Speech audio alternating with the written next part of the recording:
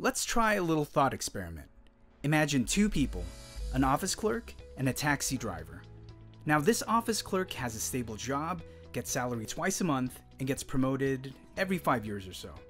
The taxi driver, on the other hand, relies on earnings that fluctuate from good or bad days.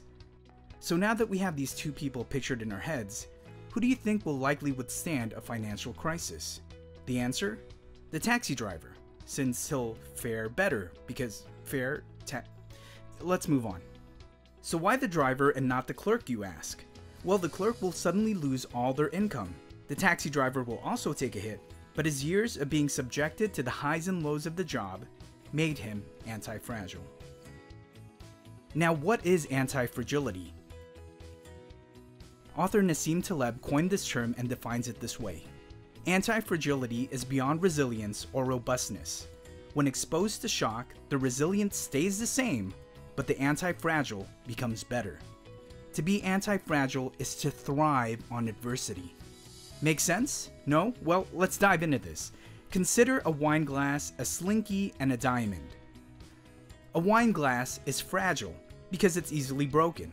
Think about it, you're having a nice wine party at home, your hand slips, the glass shatters into a million pieces, and it manages to stain your favorite IKEA rug. Fragile. Moving on. A slinky is resilient. Why? Because it has the ability to return to its original shape after it's been stretched, pressed, or even after it makes its way down a flight of stairs.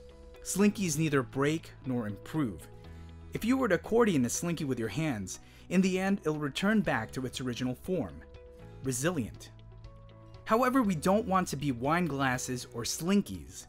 We want to be diamonds. Now, a diamond is anti-fragile. When coal is exposed to extreme pressure and heat, it doesn't return to its original shape or state. Instead, it turns into something stronger and more valuable than ever. A diamond. And the pressures of life can do exactly that. Transform us into diamonds, but only if we choose to be anti-fragile. What are some examples of anti-fragility in our lives today? When you work out, you stress your muscles. You get sore afterwards, sure, but given enough rest, your muscles become stronger as your body adapts to lift heavier weights. Tech startups. They begin small, but with every experimentation, every setback, and failure, they become stronger. Over time, stressors such as conflict can strengthen and deepen relationships if handled with trust and understanding. As you can see, the result of anti-fragility in action is transformation. Hopefully we have a deeper understanding of anti-fragility. So the question now is, how do we become anti-fragile? These past months, our world has changed in dramatic ways. Whether we will become fragile, resilient, or anti-fragile depends on our response. With the randomness, uncertainty, and chaos we are experiencing now, let's use them and grow from them, not hide from them. Here's one example. Wind comes and goes however it pleases. Wind extinguishes a candle, but it can also energize fire. When the wind blows, will you be a candle whose light is snuffed out? Or will you be the fire and dance in the wind?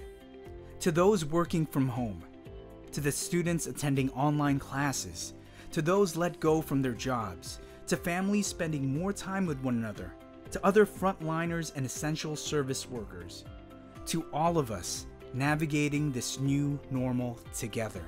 We were created not only to survive, but to thrive amidst the storms of life. Let's be the fire. Let's dance with the wind.